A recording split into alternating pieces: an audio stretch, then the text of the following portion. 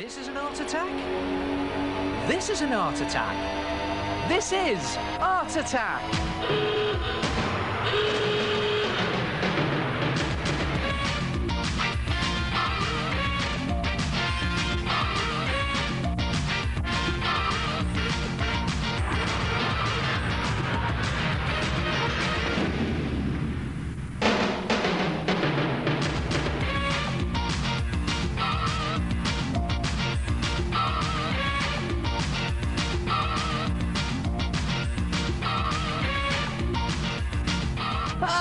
Hello there. Hey, guess what I've discovered? How to grow a complete garden in your own bedroom with no mess, no fuss and no digging. And each plant only takes half an hour to grow. Come and have a look at this. Cut 2 big strips of cardboard out from the side of a cardboard box and then draw a vertical line that runs down the middle of both of them, like that. And then onto one of your sheets of cardboard, draw a plant or a flower in a pot. Now, just draw something that's very simple, that's big and bold, and make that vertical line run roughly down the middle of your plant, like that, but make sure it runs down the middle of your plant pot. Just draw in the lip of the plant pot in there, like that, and then down to the bottom. Now, the bottom of your plant pot should be very straight. I'm going to use a ruler for that. You don't often see me using rulers, but that does have to be perfect, like that.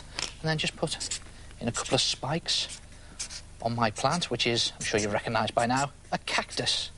And when you've done your plant, again, make it very simple, cut it out, and you'll have something that looks like that. And the idea is to place this one onto your backing card and line those 2 vertical lines up perfectly, like that.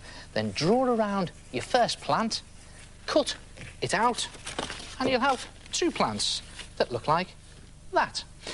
And then you have to mark the halfway point up that vertical line. Now, you have to do it very accurately, so you can measure it. I'm just guessing here, just to show you. And then the idea is to cut out a slot, up one to the middle and down one to the middle, that's the thickness of the card itself. And the best way of doing that is to cut out a strip of card that's very straight and then lay it onto one of your plants, going up to the middle, and draw all the way around it.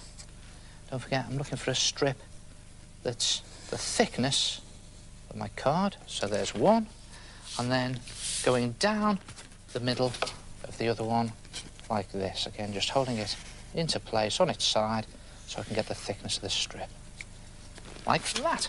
And then you just cut those 2 strips out, or slots, and you have that, 2 cardboard plants with slots in them. And then you can paint them whatever colour you like, depending what flower or plant it is. Now, I'm going to use some green here. Just going to slosh it onto my cactus. And like that. And don't forget to make the whole of your plant and your pot. And when the paint is dry, you can put on some detail with black permanent marker or some other coloured paint.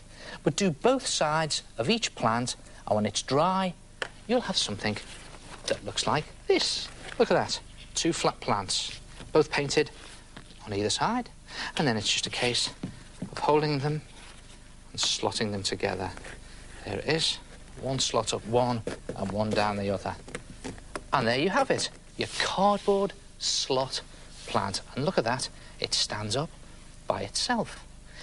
And there are loads of different plant shapes you could try. There are lots of different types of flowers, all have their own shapes and colours.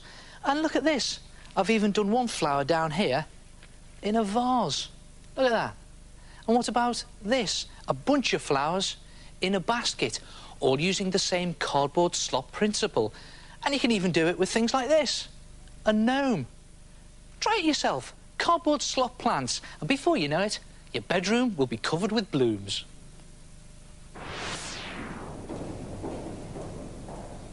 Hello, it's me, the head. Those are dead simple to make. Just remember that whatever shapes you do, you must cut a slot halfway up one piece and halfway down the other piece. Otherwise, it'll end up like this. Sad, isn't it?